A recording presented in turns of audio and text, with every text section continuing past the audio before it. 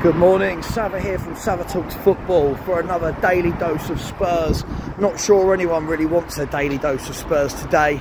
A lovely fresh morning, not to be said for last night. Nothing lovely or fresh about last night.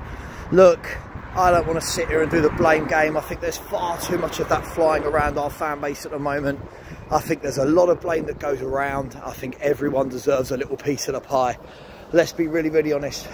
The owners haven't covered themselves in glory for 22 years unless it's about business. Let's be fair, I think the managers, Stellini and Conte last night got it absolutely terribly wrong. The players, where was the fight? Where was the passion? Where was the desire to win an FA Cup game that we should be winning? Where was the battling qualities in the second half when we needed them? We turned into a bit of a wallflower. The scouting, Paratici, for me, I just think the whole thing is a mess. Now, I say this when we win and lose, so before people say, oh, you weren't saying this after Chelsea and West Ham, well, anyone that knows me knows that I absolutely was. And this is the thing, this is why when we get all a little bit too excited when we beat bad teams like West Ham and Chelsea, this is the problem. We go well over the top. We want to tell everyone else they're in the mud. We want to tell everyone that the manager's the best thing since sliced bread and that everything's going well and this is a winning manager. Then you lose a game like that and people wonder why I don't get too excited when we win or when we lose. At the end of the day, we are a club that are typically Spursy. The Spursy tag will not go away, will it? People think it's derogatory. People have told me off for years for using the word Spursy. But we are Spursy. This is what we do. This is what we do. Now look, if we look at last night, should they have rotated a few players in and out? I mean, look, first of all, it was Sheffield United. Now, I'm not knocking Sheffield United, but this wasn't even Sheffield United's first team, which is second in the league. This was Sheffield United's B team. This was a young team comprised together because of 8 first-team injuries and because of an illness spreading around the Sheffield United training ground. Let that sink in. Before, I keep seeing this narrative already. All I keep seeing is, oh, we played a B team. No, we didn't. Kane, yeah, and Romero.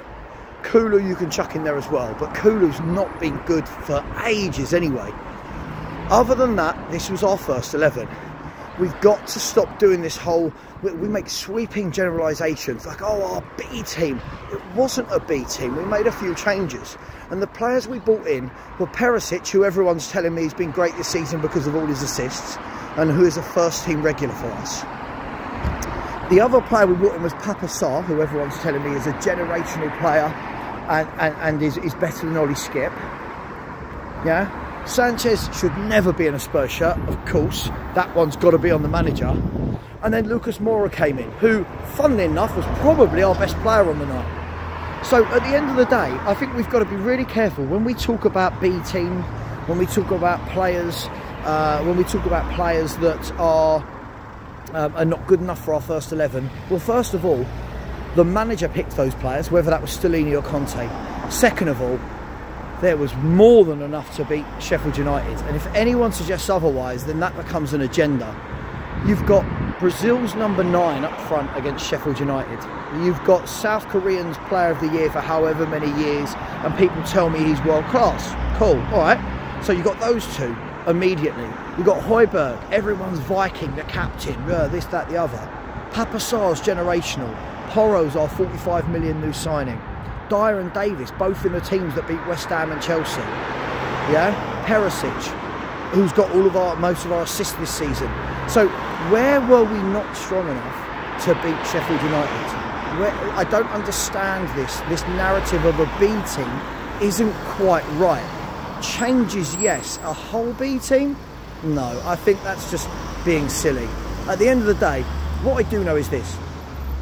If not playing Harry Kane, and let's be honest, that's what this is, because Sheffield United didn't really hurt us at the back yesterday. We're pinning all this on not playing Harry Kane. If Tottenham Hotspur are a football club that cannot beat Sheffield United's B team without Harry Kane, then all of this talk of top 4 and Conte signing and signing top players can all get in the bin. It doesn't mean anything. It just shows how far off it we are. As I said, this isn't about blaming one person. These sort of results, they come, they go. This is what we do now, unfortunately. There's a lot of blame, as I said, to go around. A lot of blame, and I don't think any of us can hide from that. The managers have to take it on the chin. The owners have to take it on the chin. The players have to. Paratici, for me, who I think has done an awful job at this football club. Sorry if anyone likes Paratici. I think he's done an absolute dreadful job. 17 players have come in, and look at the state of our squad. Again, that then filters into Daniel Levy and ENIC, and look, it's just, the whole thing is a bit of a mess. So look, as I say, for those of you that watch me regularly, you'll hear me say all the time, consistency. Consistency, then I'll get excited. Everyone tells me off, you don't celebrate enough, because I've been here and seen it all before. I'm too old and ugly, I know this guy, I'm too old and ugly to see us win games and get excited, because I know what's around the corner.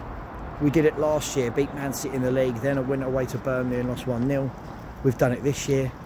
You know, we win a couple of games, and then we go to Leicester City and lose. We go to Milan and lose. We beat Chelsea and West Ham and everyone loses their minds. Then we go to Sheffield United and lose, and I'm sure we'll beat Wolves, and then we'll go to someone else and lose. So for me, consistency is the key. So many issues at this football club in the long term. 4th place at the moment in the league, great. But I'll leave you with this. If Harry Kane wasn't at this football club, where would we be? Where would we be? Because we couldn't even beat a Sheffield United team who had a 37-year-old striker and had 2 20-year-olds in midfield, and 2 20-year-olds in midfield and a 19-year-old in attacking midfield.